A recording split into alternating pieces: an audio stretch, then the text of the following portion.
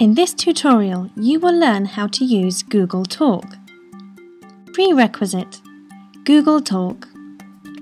Click Start and search for Google Talk in the search bar.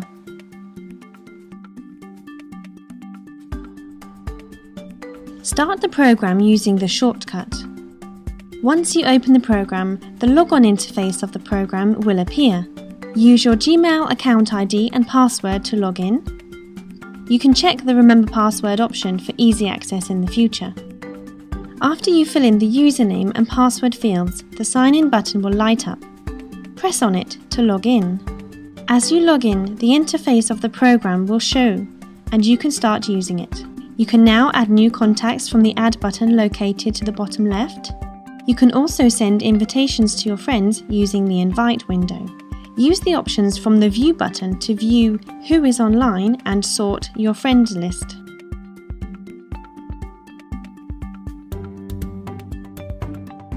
As you hover your mouse arrow on top of the contact, an option window will appear. You can now call your friend or send a voicemail. If you click on the top right arrow, you can choose to chat with your friend, send a file, email, or view the past chats, or you can block the user.